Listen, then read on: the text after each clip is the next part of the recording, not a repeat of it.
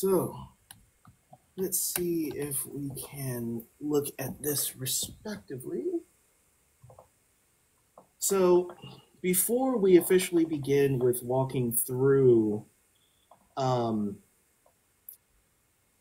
walking through particularly the Anglican view of baptism, how has been you guys's walkthrough in relation to your understanding of the doctrine of baptism?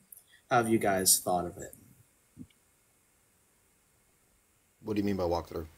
I mean, like, how has been your perspective on baptism? Has it grown? Have you always believed in a form of baptismal regeneration, or was there a time that you believed it was only a sign, or what has been your journey of understanding the doctrine of baptism? I've Oh always yeah. thought it was regeneration, Mm. but I never understood exactly what that meant. Let's say it like that. You never So understood. my understanding of it has grown in my life. Mm. Yeah, exact opposite for me. Oh, really? Yeah. I always think it as just a symbol, like, oh, it's a nice declaration of faith. It doesn't do anything. And then I was always told that, and then I like looked into church history and stuff, and I was like, yep, Zwingli was wrong. I mean, you've got a point. Zwingli was definitely wrong, but yeah, I mean that's sort of what it was for me too. I grew up a Zwinglian. I grew up thinking that baptism was just something that we did for God. But as you read Scripture, you figure out that that's not the case. Um, because I mean, Scripture is quite clear on the doctrine of baptism that you are baptized for the washing away of sins. You are engrafted into the family of God. You are regenerated. But I mean, that of course begs the question: what does regeneration mean, and things of that nature. So, I mean, like when I put it in my essay, I said it like this: we see in the New Testament that God has given two sacraments to the church to give them the forgiveness of sins, to unite them to Christ, and to unite them to one another. Christ instituted baptism in Matthew 28:19, saying, as a crucial part of making disciples of all the nations. Christ says, um, go into all the world and preach the gospel to every creature, or make disciples of all nations, baptizing them in the name of the Father and of the Son and of the Holy Spirit, teaching them to obey that all I've commanded you. Peter, in a way that is similar to God's command to Abraham to circumcise, tells those who hear the gospel to repent and be baptized, every one of you, in the name of Jesus Christ, for the forgiveness of your sins. And you will receive the gift of the Holy Spirit, for the promises for you and for your children and all who are far off, everyone whom the Lord our God calls to himself. We see that baptism, by God's command, says that through it our sins are forgiven. This sacrament is to be given to believers and their children, and as many as the Lord our God will call to himself. Paul, speaking of baptism, ties it to our union with Christ in his death and resurrection in Romans chapter 6, verses 2 through 6. Peter says that baptism saves us in 1 Peter 3:21. We are said to have put on Christ in baptism in Galatians chapter 3, verses 27 and 29. And because of our mutual union with Christ, all believers are united to one another. However, this blessed sacrament has brought division among believers when it should have brought unity, even with those within the Anglican communion. The main cause of division was on the doctrine of baptismal regeneration. For example, consider the birth of the Reformed Episcopal Church. The coming schism in 1873 invoked provoking these pressing questions. What is baptism? Is it regeneration? And what happens in baptism? These questions and controversy, I believe, can be helped by observing the extra biblical doctrinal standards of the Anglican Communion, that is, the Anglican Formularies. In the 39 articles, especially the baptismal services of the 1662 Book of Common Prayer, we will see how the Anglican way defines baptism. So, in relation to baptism, we've heard that it saves, that it gives regeneration. What exactly do you guys think regeneration means?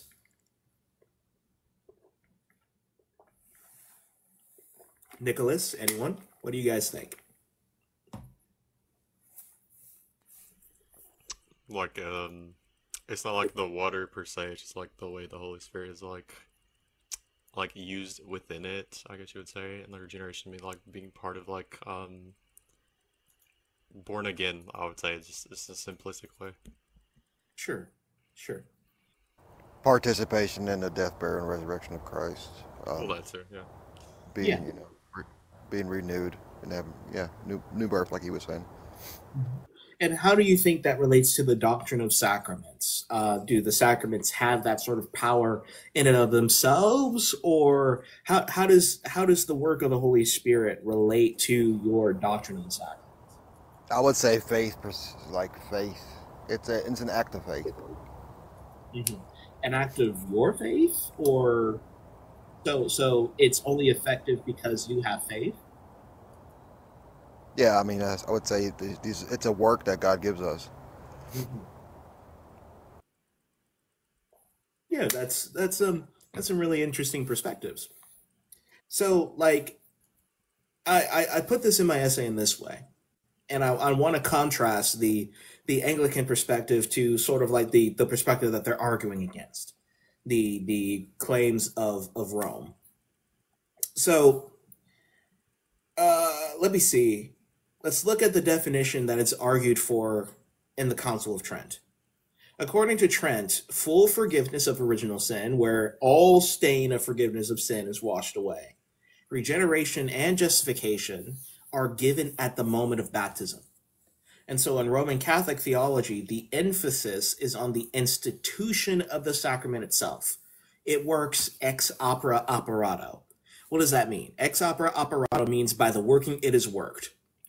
Though faith and repentance in the case of an infant is supposed to be supplied by the parents and godparents, the emphasis of the sacrament, where its efficacy is not found within the faith of the individual, the work of the Holy Spirit, but primarily in the simple, valid working of the baptism. But all of the reformers taught against this notion of the sacraments basically working like a machine that is independent of vicarious faith of either the congregation or the adults themselves. And so the Protestant reformer and the primary author of the prayer book, Thomas Cranmer, did not take this view. In his theology of the sacraments, he actually used Augustine's language of the sign and the thing signified.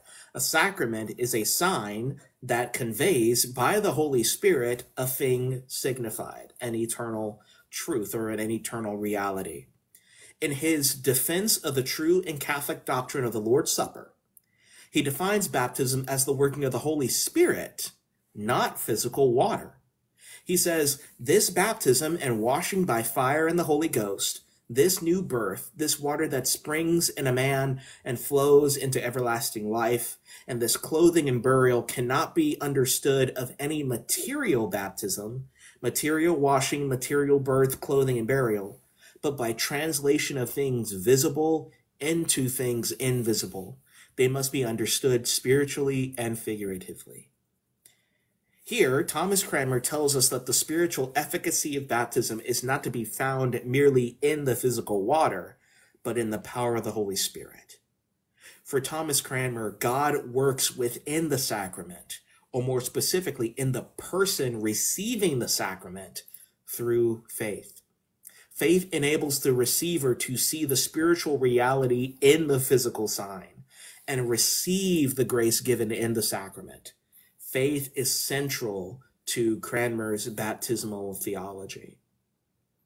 And so we see his theology of baptism and his theology of the sacraments, that God proposes and works within the sacrament to give an objective reality, and that objective reality is received and fully realized in the person where there is true and living faith. However, the full definition of what Cranmer means by regeneration is a bit hard to discern. But as we see in relation to the rest of the Anglican reformers and the Anglican thought, regeneration is actually a little bit different to how most continental reformers, well, not necessarily the continental reformed, but followers of the continental reformed view regeneration. You see, as the Right Reverend Ray Sutton notes, the Anglican reformers viewed regeneration as an organic relationship with God. It was a change in relationship, a movement from one sphere to the other. What it was not was a moral transformation, or what we would call conversion. It's not how we would technically be called being born again, or what we would call in this day and age being born again.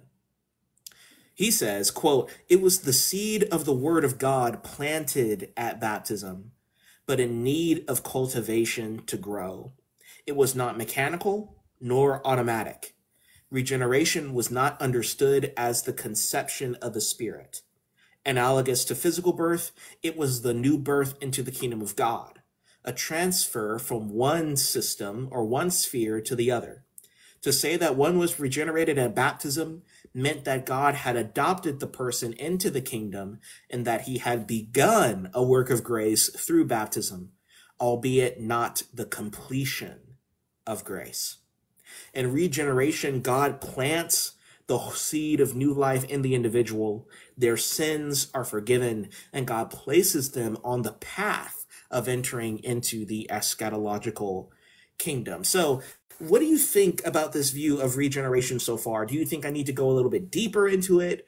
What are your guys' impressions on this definition of the Anglican view of regeneration so far? Okay, so what you're pretty much saying right now is just entering into the new covenant, pretty Sort of. much. It's entering into a brand new relationship with God. Your sins are forgiven, as in it's not that the entire presence of original sin is completely taken away with, but the power of original sin is broken within you.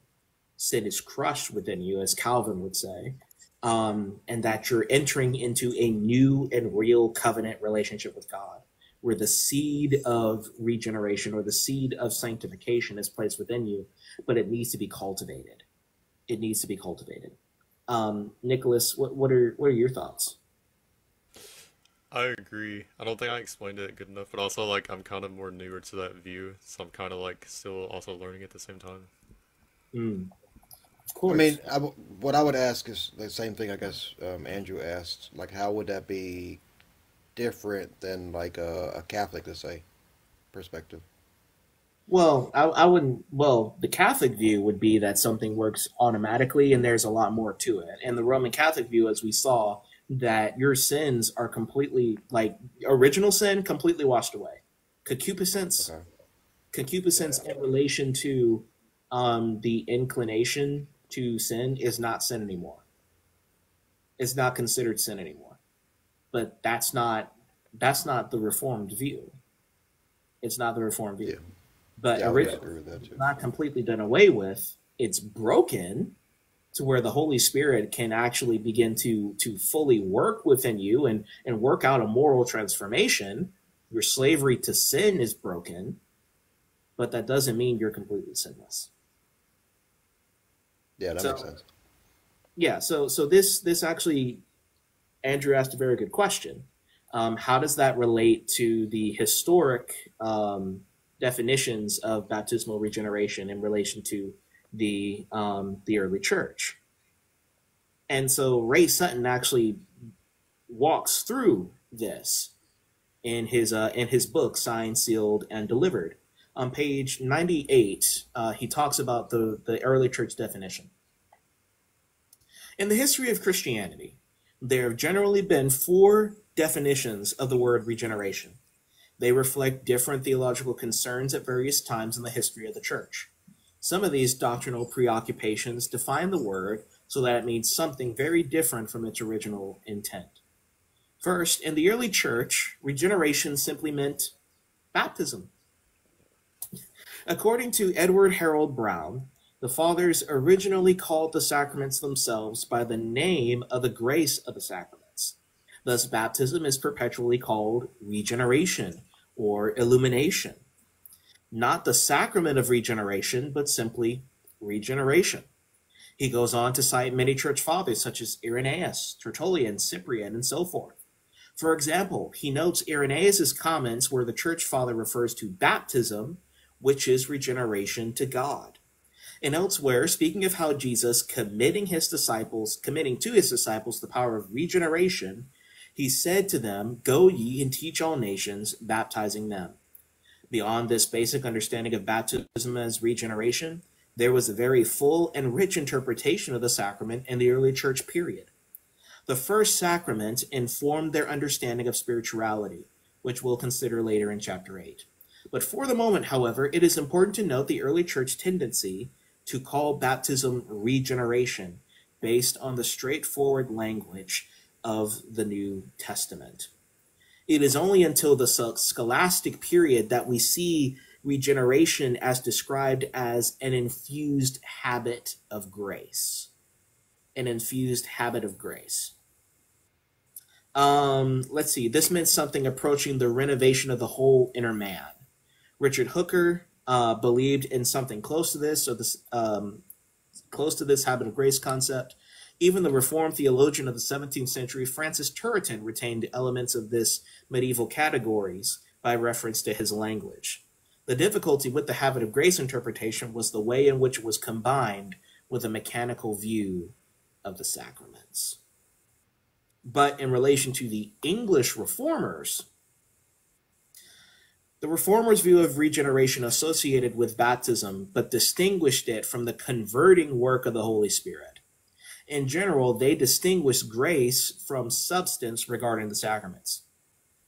They saw grace as the mysterious work of God, although the majority of them did not separate this action of God from the sacrament. They spoke of the sacraments as means of grace, but not the grace in and of itself. For this reason, they understood regeneration as a covenant change relation, adoption as children, and the first working of grace. Some of the continental reformers and the English reformers, however, were divided over how this first working of grace was viewed, which really had to do with their understanding of grace. The English reformers, strongly influenced by Augustine, thought of grace as more organic. It was the seed of the Word of God planted at baptism, but it was in need of cultivation. It was not mechanical nor automatic. The famous German reformer Martin Bucer uniquely conveyed this organic emphasis into the baptismal office of the Book of Common Prayer with the word regeneration in a biblical and reformational baptismal service, which he had written for the Archbishop of Cologne. Recognizing the significance of this work, Thomas Cranmer invited Bucer to come to Cambridge, where he finished his life and career. So basically, it's Martin Bucer's interpretation of regeneration that is placed into the Book of Common Prayer.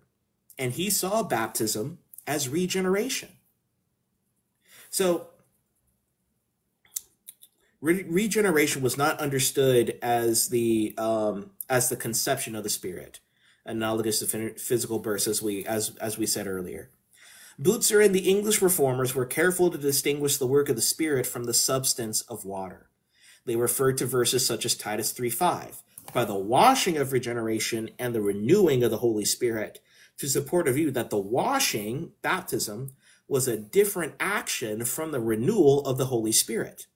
The two could work or could take place at the exact same time, but also they might not. The work of the Holy Spirit is like the wind, according to John 3:8, blowing where he wills. According to Bucer and a majority of the reformers, therefore, a new covenant relationship with God and his people was truly established at baptism. Moreover, this new relation with God by grace needed to be nurtured with growing faith. Final salvation was not automatic if the person did not persevere. Taken as a whole, this view was very different from the mechanical, late medieval view of salvation. So, what do you guys think of that so far? Or do you want me to sort of summarize it for you? Yeah, summarize it. So, The English view, and of course Bucer's view, which was the general continental reformed view, was that regeneration is distinct from conversion, what we would call the effectual calling. The effectual calling. The effectual call can happen at any time. Can happen at any time. It can happen before the institution of baptism for an adult. It can happen afterwards, after a baptism, or where it usually happens within baptism. But that's not mainly what baptism does. Baptism itself is not the effectual call. Baptism places you in a new relationship with God.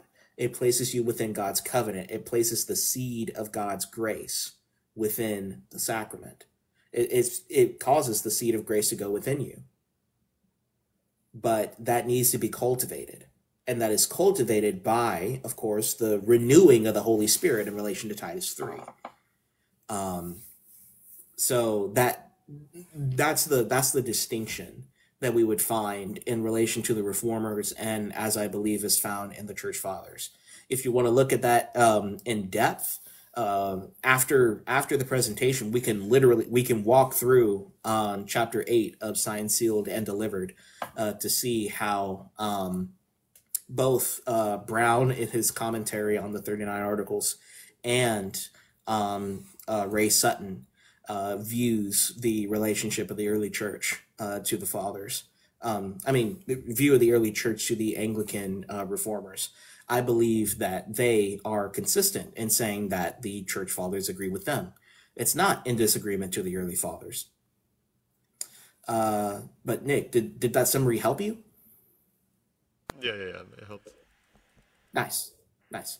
So with that definition of regeneration taking place,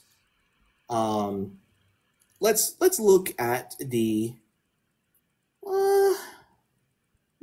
we'll look at this. We'll look at this because we see that baptism, as we have seen from the perspective of the early fathers, is not the end of the Christian life.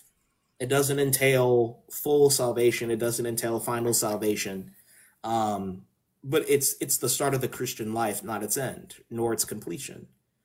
And we'll see that in the Articles of Religion and in the prayer book.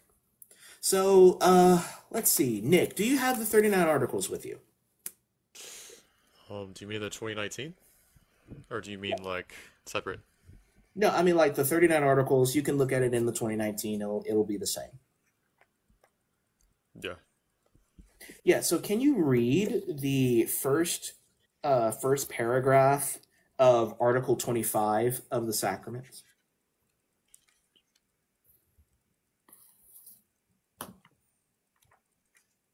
Do you know what page that would be? 781.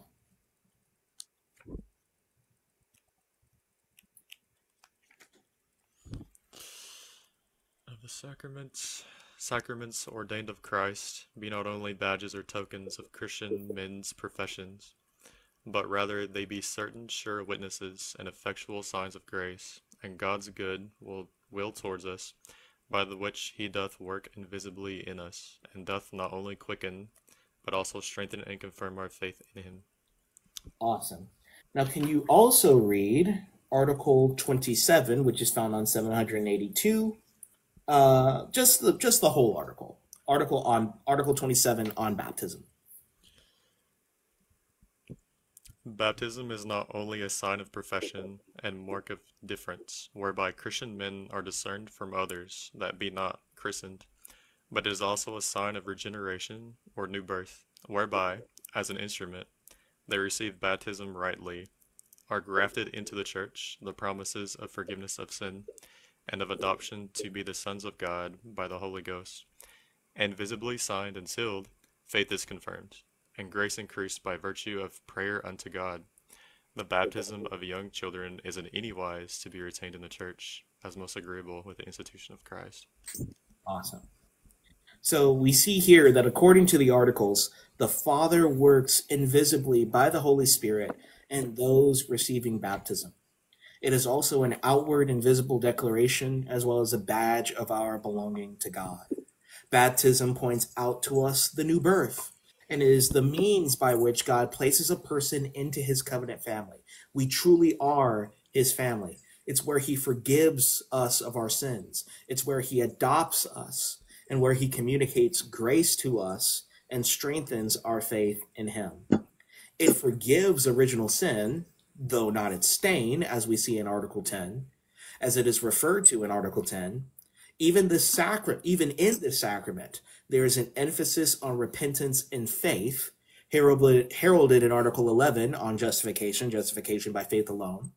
And one must not forget the emphasis on God's freedom to move, as is referenced in Article 17 on predestination. Author and priest Peter Toon notes on this point, baptism according to the articles is, quote, a divinely appointed entry into a right relationship with God, the spiritual washing of the soul, and the beginning of the Christian life. This is why baptism is generally necessary for salvation.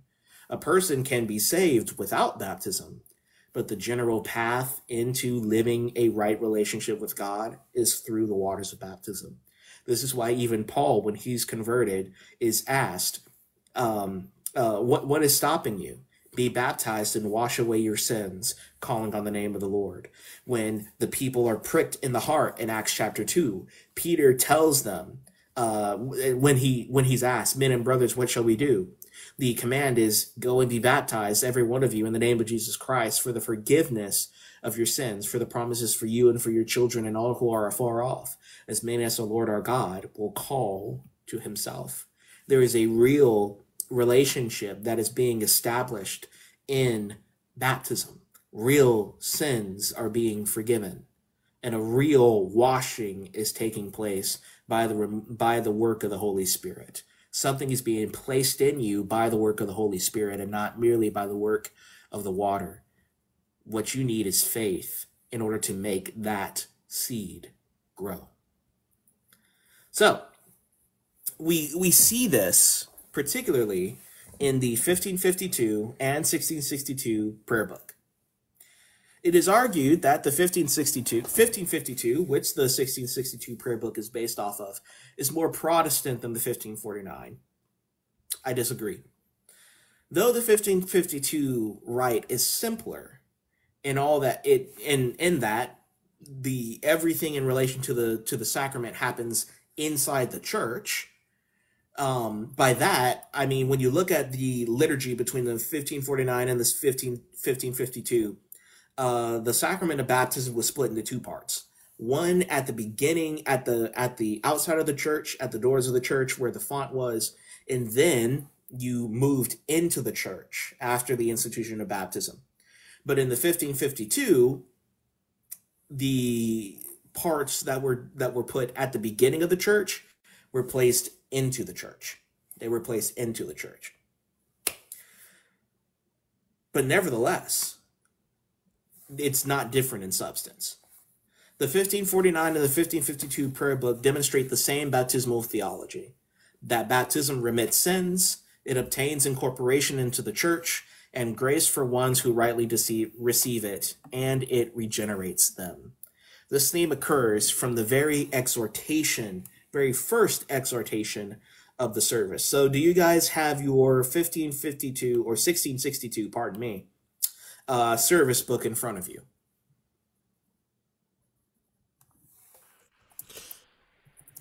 The PDF. Yeah. So do you guys have it on the ministration of the public baptism of infants to be used in the church? No, what page is that? Well, if it's on the full PDF, I have no idea. I'm looking at it from the Church of England website. So there, you could actually look at the table of contents for it. But nevertheless, I'll read it for us. Here is the first prayer or the first exhortation that is used for it. The exhortation reads, Dearly beloved, forasmuch as all men are conceived and born in sin, and that our Savior Christ has said, None can enter into the kingdom of God except he be regenerate and born anew of water and the Holy Ghost.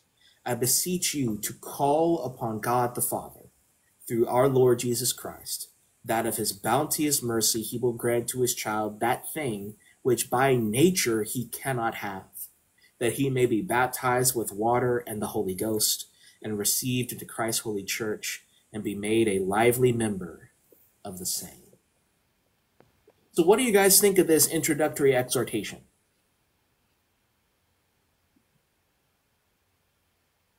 Logos, what do you think?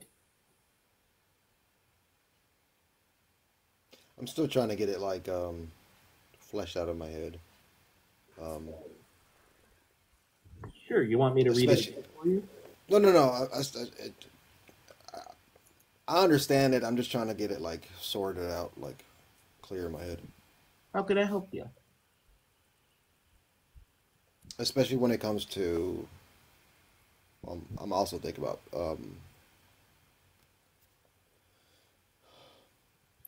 order, like Mm-hmm. order of baptism, like the order of what we would. Okay, I'm trying to not use only Protestant terms.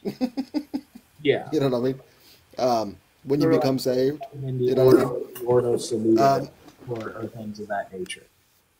yeah, like the order of it, like especially like when it comes to baptism, paedo baptism, if you're baptized as an adult, Mm-hmm. um, salvation when it starts, and sign seal. What's a sign and seal? Are you signed and sealed? Can you be signed and sealed as a baby? Like I'm trying to order this all in my head a little bit. Right, right. And of course, as we're walking through the baptismal service, the Anglicans say, yes, it happens. You can be signed and sealed when you're an infant. And the question is why? And we see this at the very beginning of this exhortation. Um, Nicholas, are you looking at the exhortation, or do you want me to read it again? Because I want you to see what I believe we're seeing. Yeah, I'll probably need to read that again. Sure, sure. The exhortation says, dearly beloved, forasmuch as all men are conceived and born in sin, and that our Savior Christ saith, none can enter into the kingdom of God except he be regenerate and born anew of water and the Holy Ghost. I beseech you, the audience, to call upon God the Father, through our Lord Jesus Christ, that of his bounteous mercy he will grant to this child the thing which by nature he cannot have, that he may be baptized with water and the Holy Ghost, and received into Christ's holy church, and be made a lively member of the same.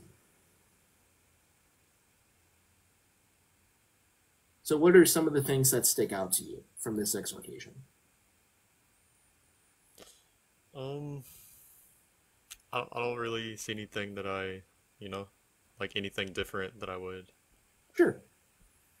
So here are two things that strike out to me that are important for us to know. Number one, the liturgy or the exhortation presupposes that the persons who are that are being baptized need to be cleansed from original sin.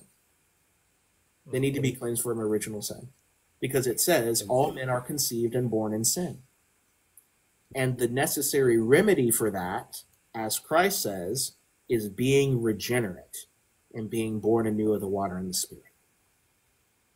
We also see that this is something that which we, by nature, cannot have. That means that we are clinging to the mercy of God.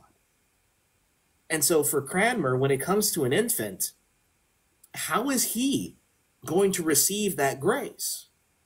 How is he going to receive that grace? The answer is the faith of the congregation. The faith of the congregation. For an adult, it's his own faith, which is worked into him by God.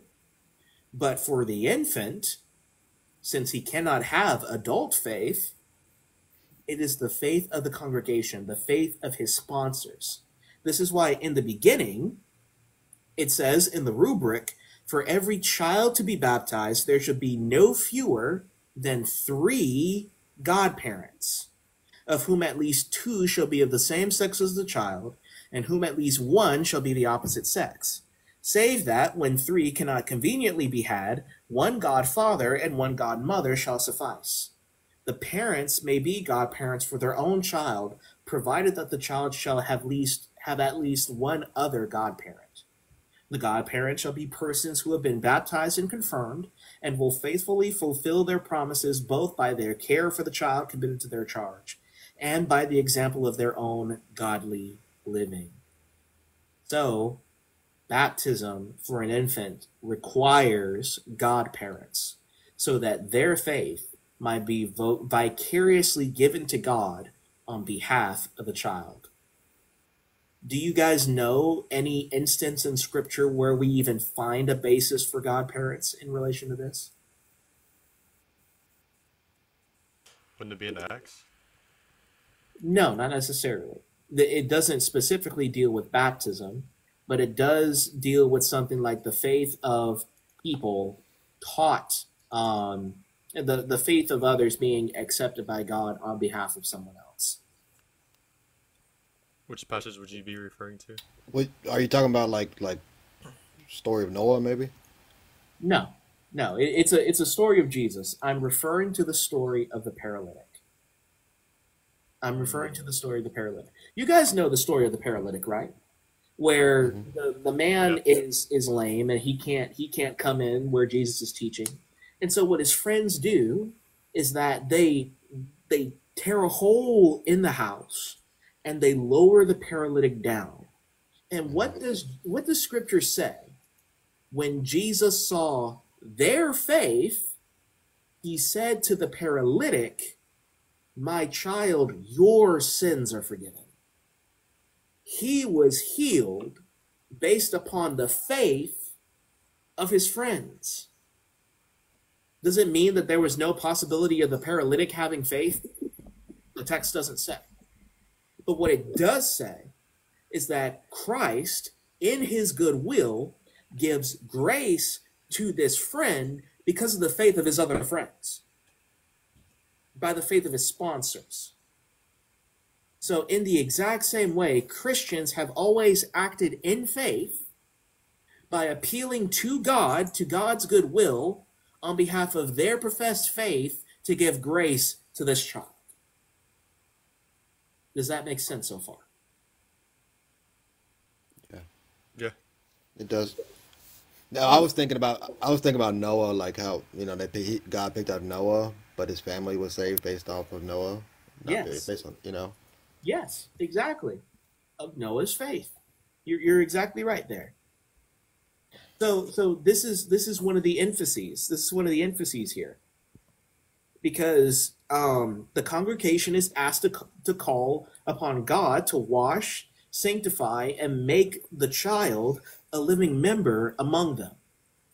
After that comes one of the most beautiful prayers I've ever seen in the prayer book. One of the most beautiful prayers. This is what's called the flood prayer. It's what's called the flood prayer. This is what it said. Almighty and everlasting God, who of thy great mercy did save Noah and his family in the ark from perishing by water. You're exactly right, Logos. And also did safely lead the children of Israel, thy people, through the Red Sea, figuring thereby holy baptism. And by the baptism of thy well-beloved Son, Jesus Christ, in the river Jordan, did sanctify water to the mystical washing away of sin. We beseech thee for thine infinite mercies, that thou wilt mercifully look upon this child, wash him and sanctify him with the Holy Ghost, that he, being delivered from your wrath, may be received into the ark of Christ's church, and being steadfast in faith, joyful through hope, rooted in charity, may so pass the waves of this naughty world, that he may come to the land of everlasting life, there to reign with thee, world without end, through Jesus Christ our Lord. Amen. So here this text says that God saved Noah and his family through water. God led the children of Israel through water, prefiguring holy baptism. We see this in 1 Corinthians chapter 10. But we also see the baptism of Jesus sanctifying water to the mystical washing away of sin. This goes back to Irenaeus's statement that Christ was baptized so that he might purify water. In fact, he says he purifies all water so that all water might be used, not just holy water, to be used for baptism. Thoughts? I'm just thinking.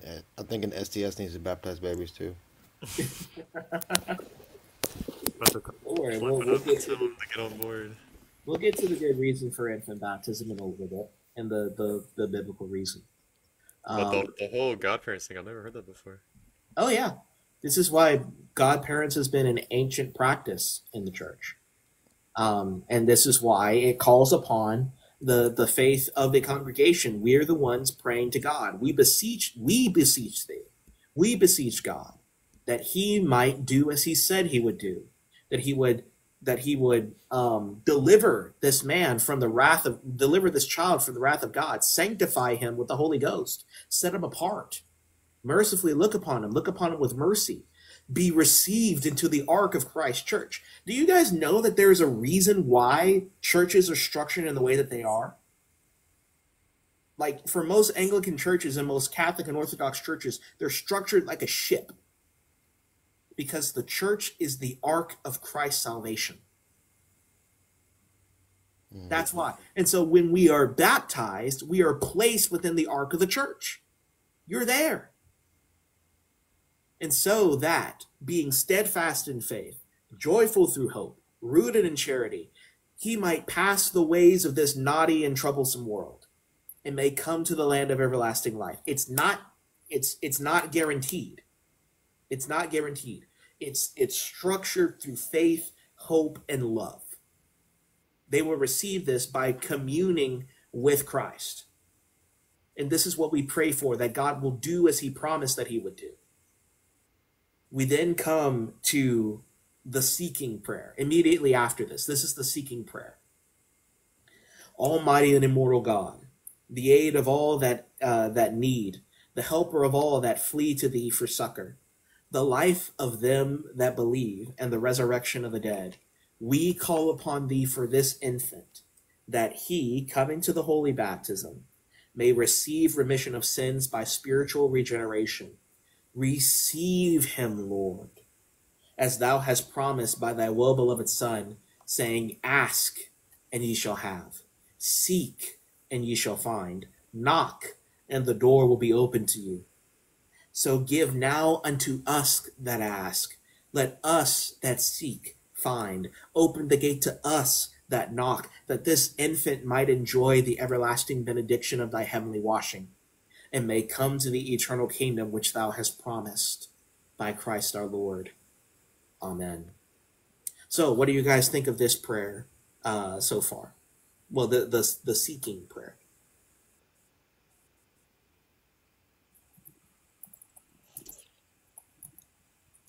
It's good, but hashtag monergism. That's the point. That really is it. We are relying upon the sovereign grace of God to do as he said that he's going to do. And we believe with confidence that God will do is what he said he's going to do. He said, so sanctified. You said, I still struggle with the baptism doctrine. Could you define what you mean a little bit more?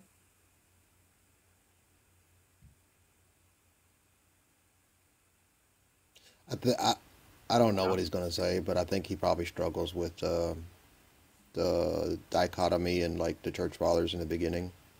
Mm-hmm. Yeah, yeah. No, I struggle with the historicity because it does, based on some of the early church fathers, like at the earliest point. Mm-hmm. A lot of what they taught also lined up with both paedobaptism and credo baptism. Some of them taught straight forth credo, like rejected paedo, and others rejected credo. Um, and Define? also just the fact that, like, I understand that it's a mirror of circumcision, Yeah. but I don't think baptism applies, like, at least from what I'm convinced so far, in the same way that circumcision was about physical birth and physical lineage.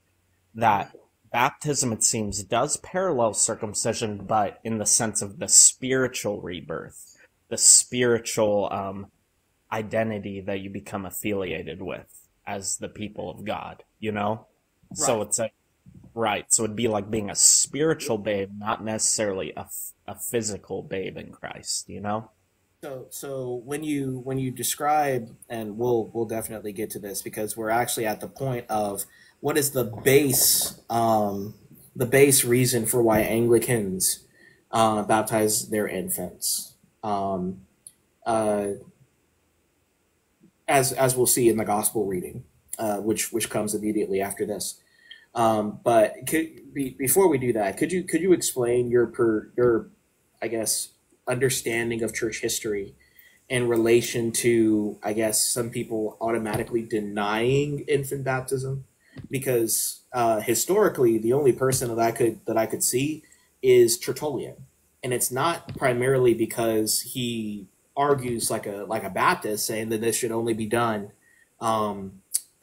as someone who professes faith, but he does it Right. because he places, I would even argue, not enough power. He has a very low view of baptism, to where baptism only washes sins from the time that it's instituted, and therefore Right. you need to do it at the end of your life. That's how he would say it. So I wouldn't even necessarily call him a credo Baptist by that definition, because even the credo Baptist would say no whenever you profess faith, but Tertullian puts it at the end of one's life. Yeah, So I he's would a say grandpa Baptist. right. So historically, like from what I've examined from like the letters and the writings of them, Tertullian, yes, he was definitely one where he believed that faith was instrumental in the sense of like that someone that was baptized as an infant, he actually viewed it as invalid because they can't profess faith. And some of his writings, he went that far to say it.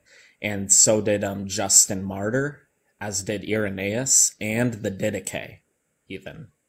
Where does the I have a doc with a bunch of the quotes. I don't have it on me right now. yeah. It's on my computer, or else I would love to just send you the quotations, and I'd be curious if you'd want to look it over because I'm willing to wrestle with this. Oh yeah, most Um, definitely. like the I Didache, Yeah, think that'd be I would since agree with that because I've read all those things too. But I don't think yeah, that's. I think it's more nuanced with some of the fathers than it is with the others. right. yeah, Um, I think, are in the and mind. I find it quite spurious to say that the Didache denies such thing in relation to infant faith. I think, like, reading the Didache, that be an argument from silence, but that would be a great stream to have, probably next week if we want to do it that time. But yeah, like so an example, the Didache specifically says prior to baptism, it actually says it's required to go through a time of fasting, of prayer, of examination, and so on and so forth. And infants, they can't do that.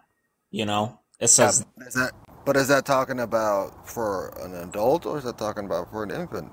Right, because the manual in and of itself is mainly for growing churches in the beginning of the first century, where most people are not having covenant children.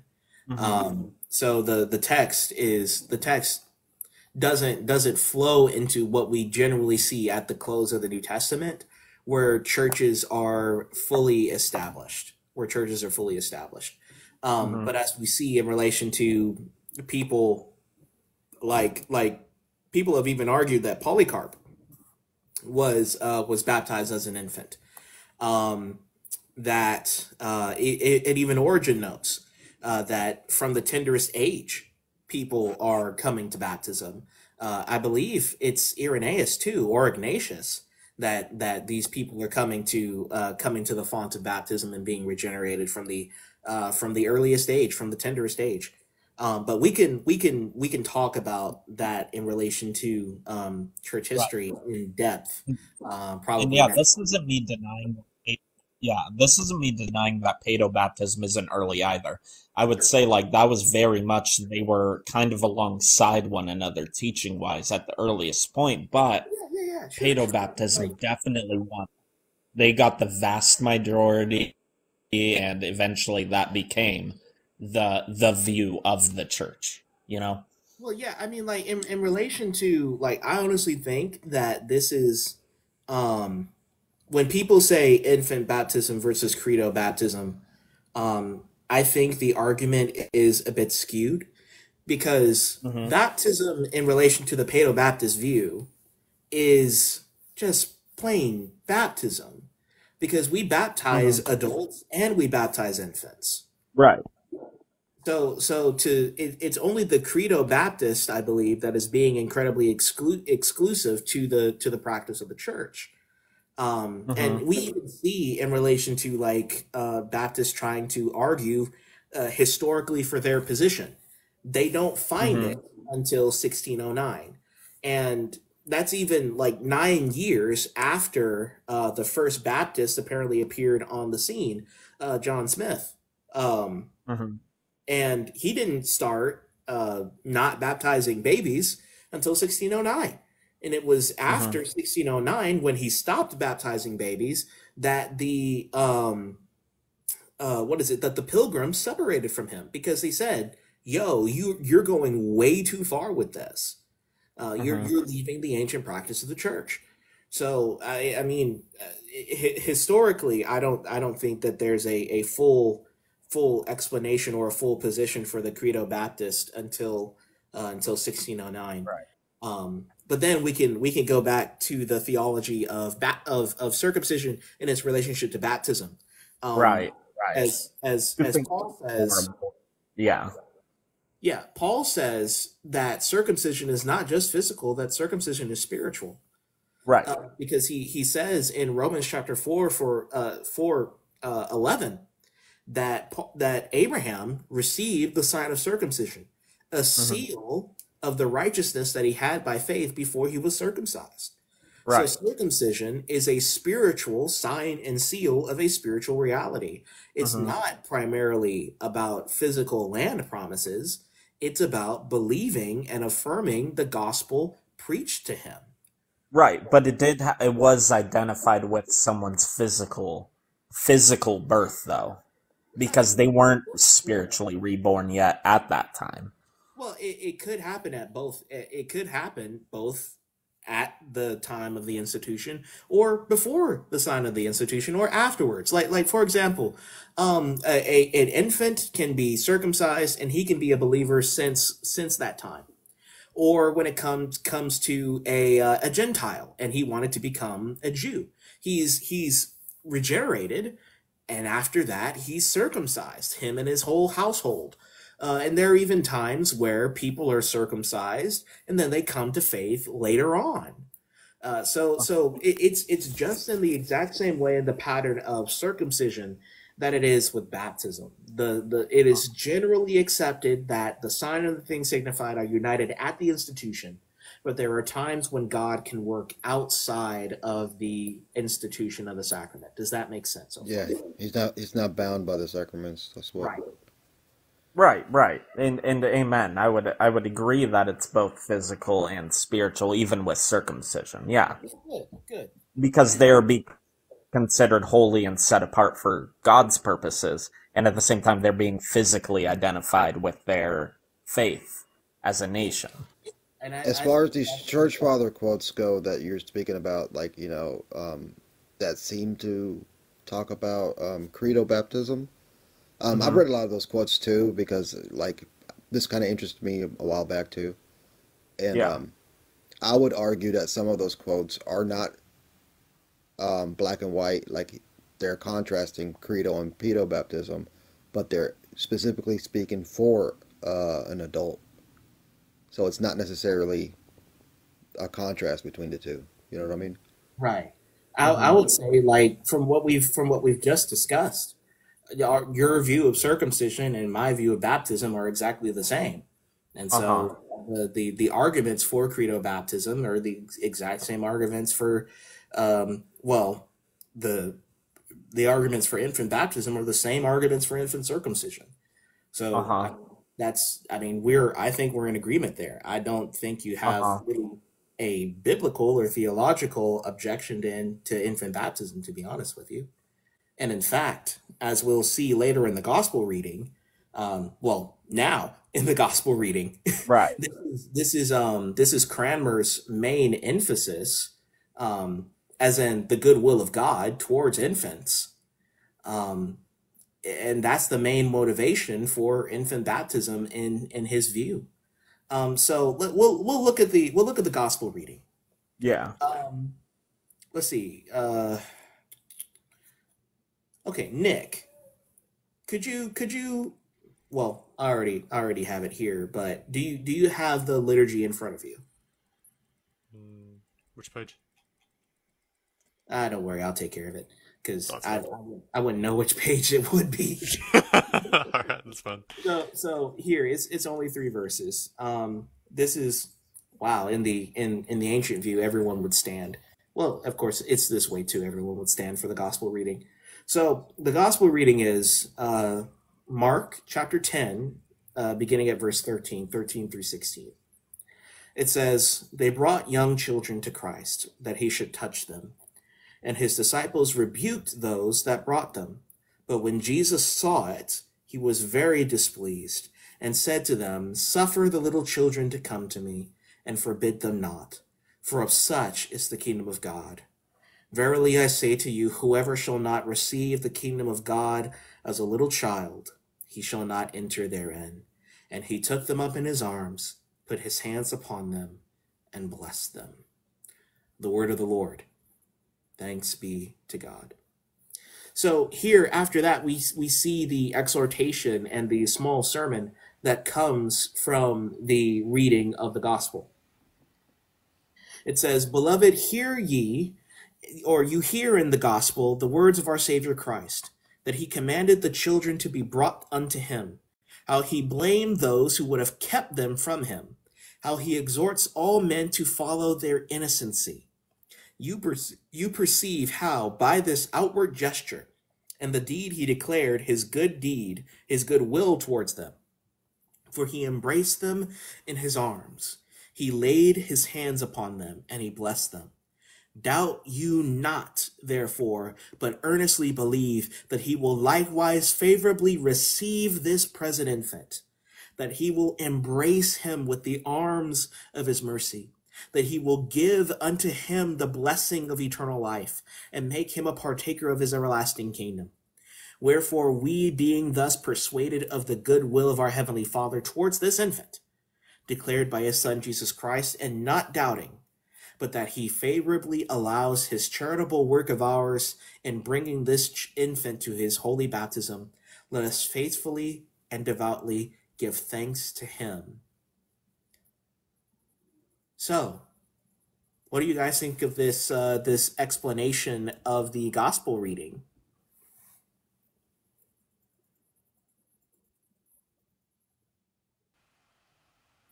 I mean, I've used that to argue the position.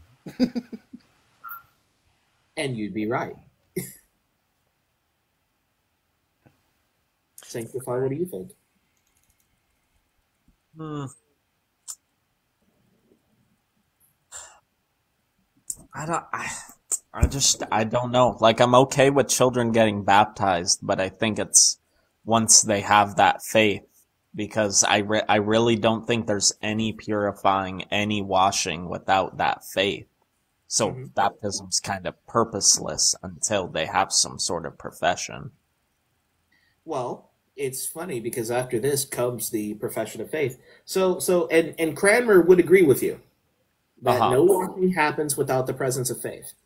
Uh But huh. we've been talking this entire time that somebody else is present with the infant. Right, right. And I've understood that view. I used to be Roman Catholic, and they kind of taught similar. Yeah. Right, right. And of course they have the presence of godparents, but the real emphasis is within the working of the sacrament and not necessarily faith itself and not vicarious faith. Here, Here we have the actual emphasis of vicarious faith in the work of the Holy Spirit, because the what the Holy Spirit does is that through the washing of the water, he projects the gospel out to us. But it Mhm. is only faith that receives such thing. And it is the faith of the godparents on behalf of the child that the Holy Spirit sees, that God the Father sees, and that the Son sees Right. and enacts within the child. So, So as we saw in relation to both Mark and in Luke, God is looking for faith. so would we I say the child distinction of identifying the child as being a member of the church, a member of the congregation, as in they're part of that community. That's who their parents are, their grandparents are, or their godparents are. It's on so versus the baptismal waters that's actually washing them of iniquity. Would there be exactly. that distinction then? Yes. Okay. Yes.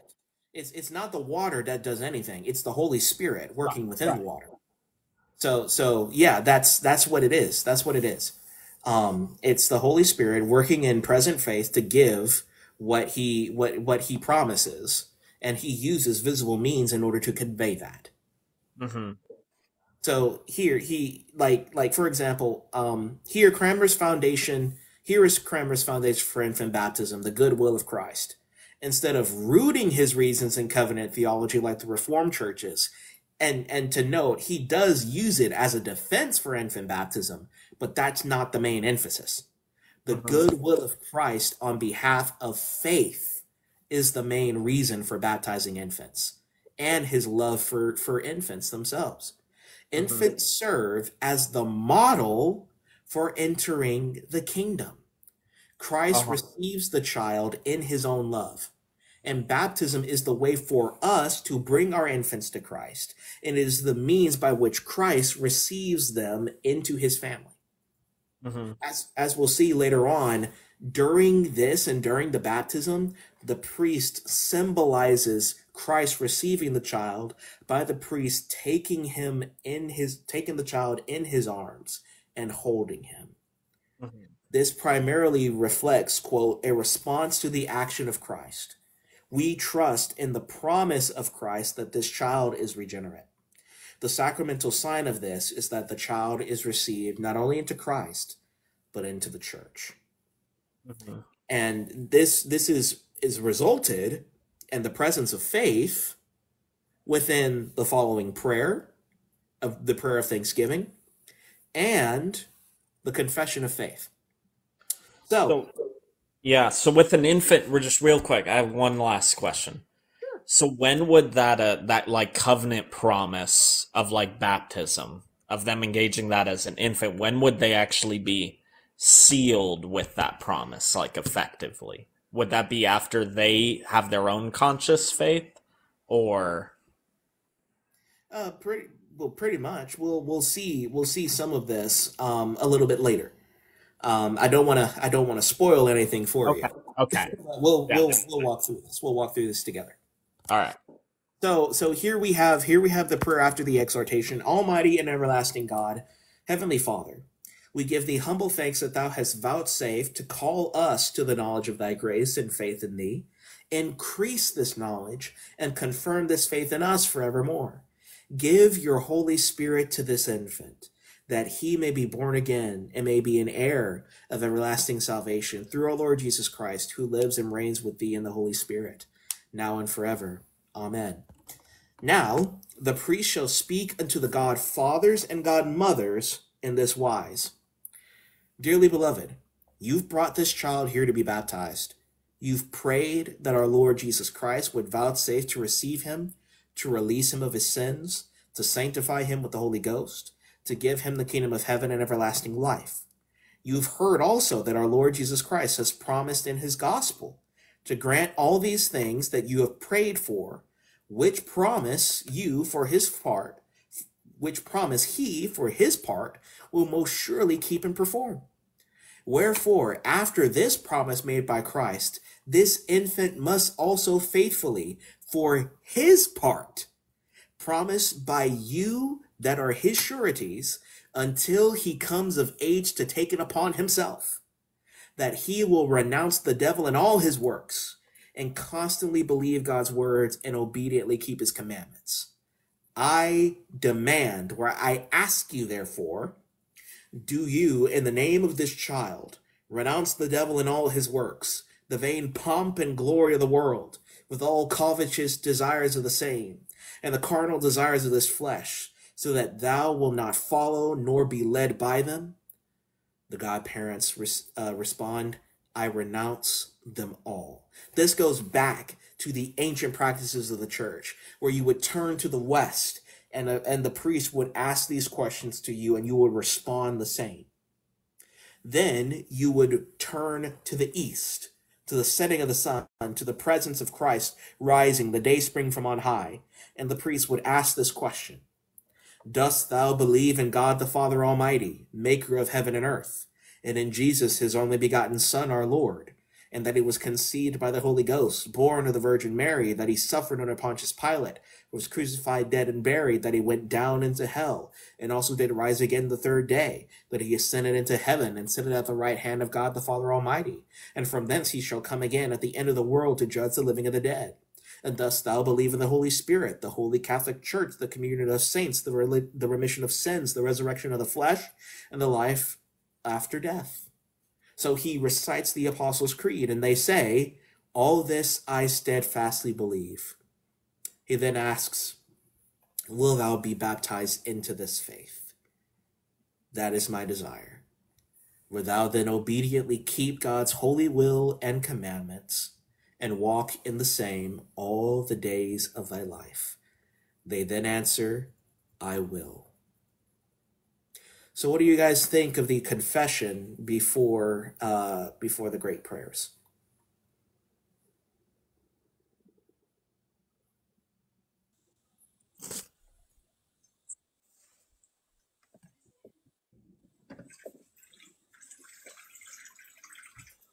Sanctify, what do you think? No? I really appreciate the I think that does clarify a lot. I've been wanting to read more of Thomas Craner, but I haven't been able to find some of his works yet for a reasonable price. But that does clarify some things, because he does make that distinction and that categorical understanding between the two, and I think that's very important. That was something that I was curious about, honestly, that I was still wanting to research, because of the fact, like, growing up Roman Catholic, it really wasn't about that. They viewed it as, when you're an infant, like, no, that completely washes you regardless of if you actually have a faith or not, and then you just have to continue with confession and so on and so forth all throughout the rest of your life, you know? You're put on the machine and you have to continue to go on the Yeah. machine. Yeah, exactly. It made baptism mechanical and not something that's organic. Right. So, I mean, it does relieve a lot of my concerns, because honestly, that was probably one of the major things that I love Anglicanism, and that was one hurdle that I was just like, man, how am I gonna get over this? Like, how do I deal with this? Praise God. That's great to hear, brother. It What really is. baptism was your hurdle? I mean, it was a big one. Not saying that I rejected Anglicanism because of it, but it was a theological hurdle where I felt like I definitely struggled with, you know? Yeah. Yeah, yeah, I can see that. I mean, I'm glad it's becoming a little bit more clear. I had to struggle a little bit too, like I still do, in a sense, but only in like understanding the mechanisms of it. Yeah. But I'm glad you're seeing a little bit clearer. Yeah. And it's beautiful how one of the things that we've talked about this a lot is that the prayer book preaches, even in its praying, it teaches theology. This is why the prayer book has stood the test of time, because you learn by reading the prayer book. You learn by praying the prayers. You learn by being transformed by the theology that the that the prayer book gives. Lex orandi, lex credendi. The law of prayer is the law of belief. So you learn what you believe by praying it. Like this is why like the rest of the liturgy goes on to say, he says, then the priest shall say, O merciful God, grant that, well, these are called the grant prayers. It's the litany for the child or for the baptism. O merciful God, grant that the old Adam in this child may be so buried, and that the new man may be raised up with him. Amen. Grant that all carnal affections may die in him, and that all things belonging to the Spirit may live and grow in him. Amen. Grant that he may have power and strength to have victory and to triumph against the devil, the world, and the flesh. Amen. Grant that whosoever is here dedicated to thee by our office and ministry may also be endued with heavenly virtues and everlastingly rewarded through thy mercy, O blessed Lord God, who dost live and govern all things, world without end. Amen. So here we again see the like a drum beat. What is the effects of baptism? The old Adam being buried, the new man rising, the carnal affections going away, the things belonging to the Spirit growing, the seeds being planted there, he being given power and strength to have victory against the devil, and those watching receiving a blessing. We receive blessings when we see God baptize his children. Like, I can't tell you how much of a blessing it is when I go to Christ Church Anglican and I see the children gathering around the baptismal font. When I see the priest and the family gather together around the font, and the priest baptizes the baby in the name of the Father, and in the name of the Son, and in the name of the Holy Spirit, I get something out of that. The Holy Spirit strengthens me. Where the gospel preaches to me, what that did, it happened to me also. And I'm being strengthened by that. I'm called to remember my own baptism, where through that, God calls me his child. I'm strengthened by that. And I'm reminded of the promises that God made to me and I made to God, so that I might walk in his ways, so that I might walk down the path of righteousness, and so that one day, if I persevere, I will enter into the heavenly kingdom. That's the promise given to me at my baptism. That's the promise given to you. And that's what we pray for in the grant prayers. Then we see the prayer given before before the actual baptism itself. It says, Almighty and ever-living God, whose most dearly beloved Son, Jesus Christ, for the forgiveness of our sins, did shed out of his most precious side both water and blood, and gave commandment to his disciples that they should go and teach all nations, and baptize them in the name of the Father, and of the Son, and of the Holy Ghost. Regard, we beseech thee, the supplications of thy congregation. Sanctify this water to the mystical washing away of sin, and grant that this child, now to be baptized in them, may receive the fullness of thy grace, and ever remain in the number of thy faithful and elect children, through Jesus Christ our Lord. Amen. So here we see the prayer given that God might sanctify water, just as Christ did when he was baptized, so that the Holy Spirit might work within it through these means to wash away his sins, to receive them into the congregation, and pray that he might receive the fullness of his grace, so that he might always remain in the number of the faithful and elect children. And then, as we see, the priest shall take the child into his hands, as Christ did with the children when he was alive, and shall say to the godfathers and godmothers, name this child. And then naming the child after them, he shall dip the child into the water discreetly and warily. So carefully, this is the means of baptism. It's sort of like a mix between immersion and pouring, to where the baby's head is in the water, a good amount in the water, but then water is poured over the child. He says, I baptize thee in the name of the Father, 1, in the name of the Son, 2, and in the name of the Holy Spirit, 3. Then the priest shall say, we, the church, receive this child into the congregation of Christ's flock, and do sign him with the sign of the cross, in token that hereafter he shall not be ashamed to confess the faith of Christ crucified, and manfully to fight under his banner against sin, the world, and the devil, and to continue as Christ's faithful soldier and servant until his life's end. Amen. And so what the priest does, he shall take some of the baptismal water and make a cross upon the child's forehead. Some of the ancient practices was also to put a cross on the child's chest as well.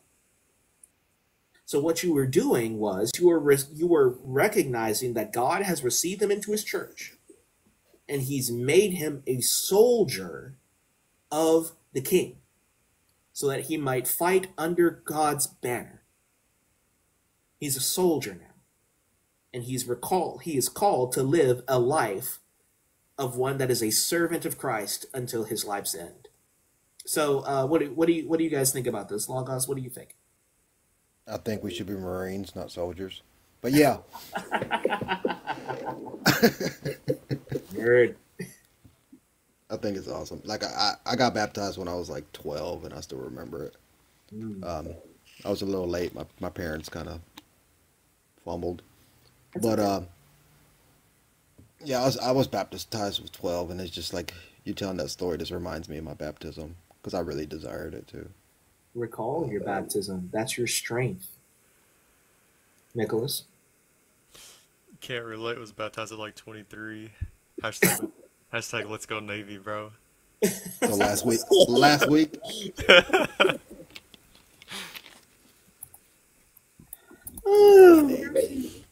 So here we come to the big statement, the Thanksgiving prayer, the big statement that we find in the Book of Common Prayer.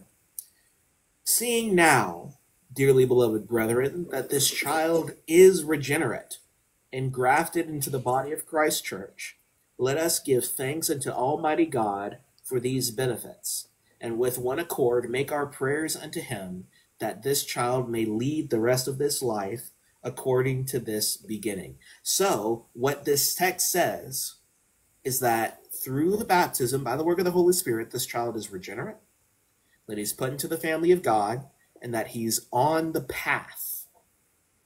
But it's not the end of the path. He's got to move. He's got to make a life for himself. He's got to take this for himself. And so, in light of that realization, we pray, along with the child, the All Father. Because he's been brought into our family. And the first things that we do as a member of our family is beseech our Heavenly Father together. We say, Our Father, which art in heaven, hallowed be thy name. Thy kingdom come, thy will be done on earth as it is in heaven. Give us this day our daily bread, and forgive us our trespasses, as we forgive them that trespass against us. And lead us not into temptation, but deliver us from evil. Amen. Then the priest shall say, We yield thee hearty thanks, most merciful Father, that it has pleased you to regenerate this infant with your Holy Spirit, to receive him for thine own child by adoption, so he's adopted into the family of God, and to incorporate him into thy holy church. And we humbly beseech thee to grant that he, being dead to sin, and living unto righteousness, and being buried with Christ in his death, may crucify the old man. So he's been counted as dead to sin and alive to righteousness, but now he must crucify the old man, just as we must do, and utterly abolish the whole body of sin. And that, as he is made a partaker of the death of thy Son, he may also be a partaker of his resurrection, so that finally, with the residue of thy holy church, the residue of thy holy church. Not all who are in the church are the elect of God. Not all who are of Israel, not all who are in Israel are of Israel.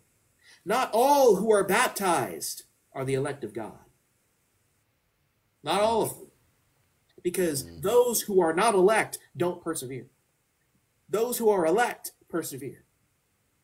This is why we pray that he might persevere, that he might also be a partaker of the resurrection, so that finally, with the residue of thy holy church, he may be an inheritor of thine everlasting kingdom. Through Christ our Lord. Amen. Then, all standing, the priest shall say to the godfathers and godmothers this exhortation, saying, Forasmuch as this child has promised by you his sureties to renounce the devil and all his works, to believe in God and to serve him, ye must remember that it is your parts and duties to see that this infant be taught, so soon as he shall be able to learn what a solemn vow, promise, and profession he has made here by you. So he has made it, but he's made it by the congregation. And that he may know these things better, you shall call upon him to hear sermons. And chiefly you shall provide that he might learn the creed, the Lord's Prayer, and the 10 Commandments in the common tongue, and all other things which a Christian ought to know and believe to his soul's health, and that this child may be virtuously brought up to lead a godly and Christian life, remembering always that baptism represents to us our profession, which is to follow the example of our Savior Christ, and to be made like him, that as he died and rose again for us, so should we who are baptized die from sin and rise unto righteousness, continually mortifying all our evil and corrupt affections, and daily proceeding in an all virtue and godly living. Then he shall add, you are also to take care that this child be brought to the bishop to be confirmed by him, so soon as he can say the creed, the Lord's Prayer, and the 10 Commandments, and be further instructed in the church's catechism set forth for that purpose. So, baptism is not the end. Confirmation is. Confirmation is the completion of baptism. After catechism, after instruction, confirmation is the end of our baptism. So, no baptism is complete until the child confesses the faith for himself. That seed is planted at baptism, but it does not fully grow into completion until faith is nurtured within the child himself, until he is able to confess it for his own. Does that make any sense? Yeah. Yeah, no, I agree with that. STS, what did you think? I dig it. Honestly, I love it. Whenever I hear those prayers read, or I hear like the early Anglicans elaborate and just explain through the prayer, through the messages, like I'm always awestruck. I really am. Praise be to God. That's awesome, brother. That is awesome. We also Where's Josh get flipping when we need him? what? Yeah, exactly. Right? I sent this directly to him. I sent this live directly to him, and he's not here. You need to You like should have just send said it. You this. should have just said infused grace and then went live. You need to save this and then send it to him afterwards so he can listen to it and become Oh yeah, Anglican. I'm gonna be posting this on my YouTube. I haven't posted anything in a while, so I'm posting this on my Patreon and my YouTube. Let's go. So the rubric also says, it is certain by God's word that children which are baptized, dying before they commit actual sin, are undoubtedly saved. So it makes the question of, well, what happens if my child is baptized and they die in infancy? They're saved. They are, because we trust in God's promises. We promise that God said we know that God said that He was going to do it. We promise that He will. That's it. So, we if we have any more questions, please let them know in the comments. Our brother Gavin, who is also a Brit, I don't think he's Anglican. I believe he's still No, Baptist. I'm not really Baptist either, but yeah. Ah, So I have one question though, Jeremiah. You said something about the child being regenerated in baptism. So sure. my understanding of being regenerated is from life to death, and that is the saving act to be when you're regenerated. That's the saving act. So I have no issue with baby baptism at all. So I'll state that right now. I have no issue with it. I used to a long time ago, but as I've grown up, I don't really have an issue.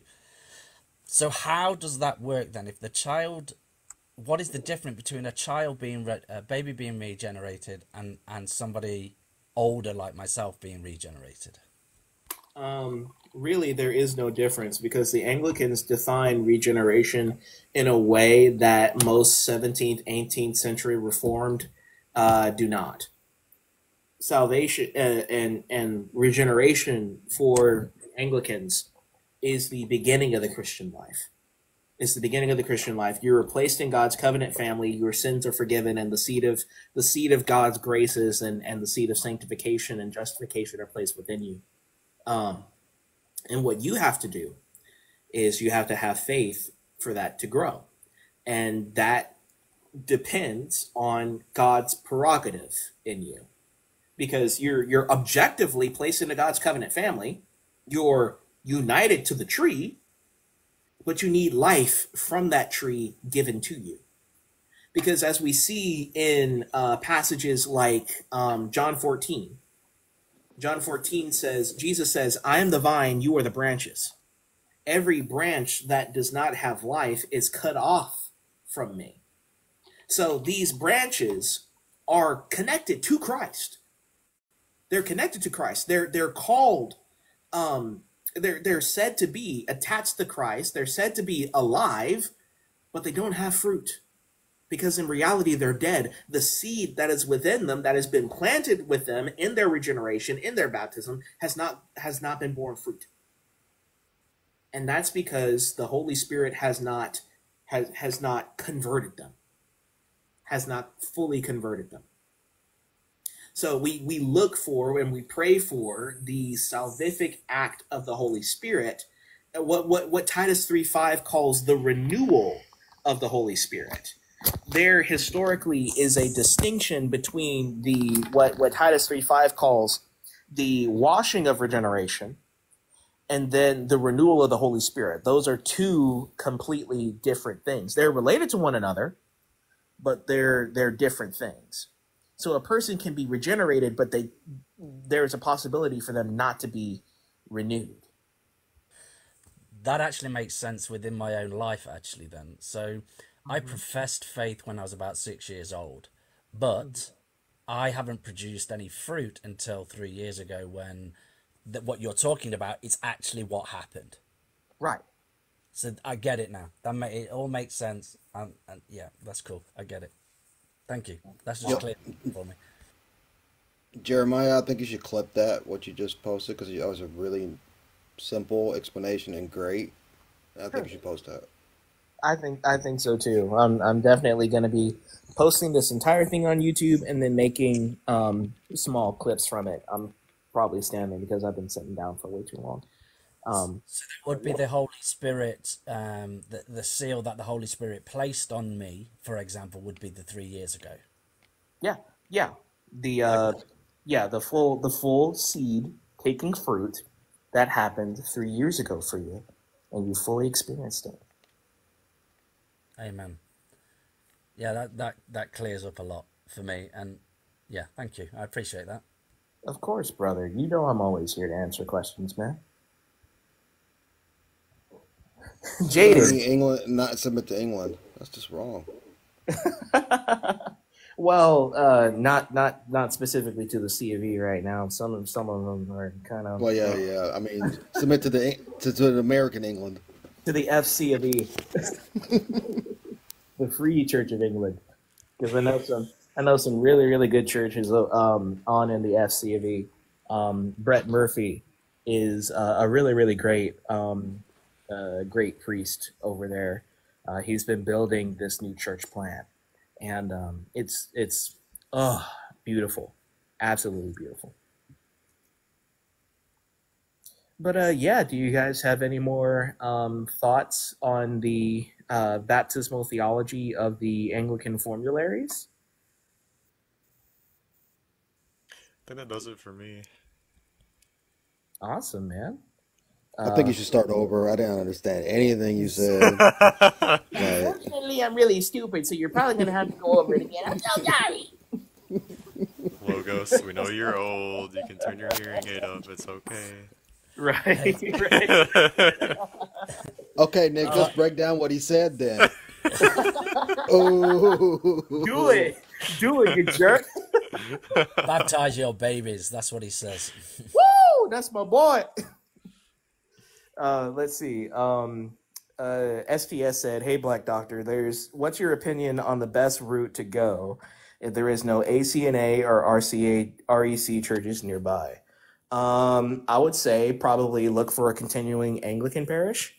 Um, but if you don't have one, look for either a Lutheran or a Presbyterian church. Probably more Lutheran because they hold to the normative principle of worship, and you'd be probably more comfortable there. And STS said, "Baptize babies, I'm sold." Yes, I'm screenshotting this. and another one. I'm screenshotting it too. I'm screenshotting this.